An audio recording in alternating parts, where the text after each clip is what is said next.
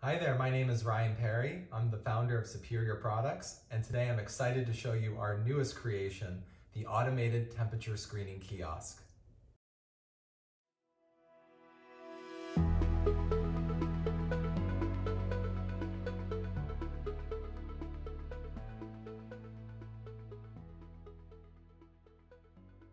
The automated temperature screening kiosk, or ATSK for short, comes in 3 different variations: the wall-mounted version, the table stand version, which we have here today, and the floor stand version.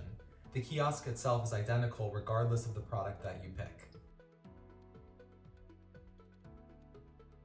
The primary feature of the ATSK is that it will take the temperature of any individual that stands in front of the device. All an individual needs to do in order to activate the ATSK is merely step in front of the device, look at the camera, and just like that, the device has taken my temperature. It indicated that I was 97.3, which is a normal temperature according to the preset conditions that I put in, and you're good to go. Now you may be asking yourself what happens if somebody approaches the device and they do have a fever. As you just saw, I am totally normal in my temperature, but in order to trigger the machine, I've warmed up this cup of water to see what happens.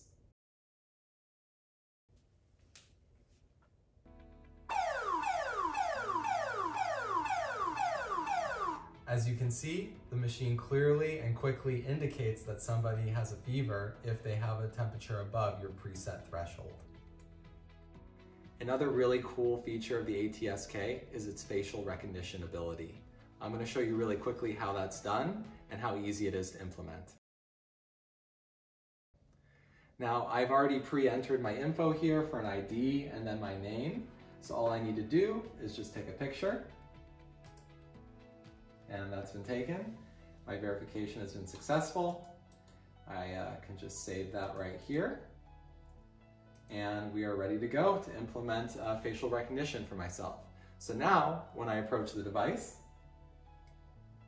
normal temperature, it remembered who I was. And so now, every time that I approach the device, my name along with my temperature is logged. Thank you so much for watching this demonstration of the Supearior ATSK. If you have any further questions, don't hesitate to reach out to us. We're standing by to answer your questions.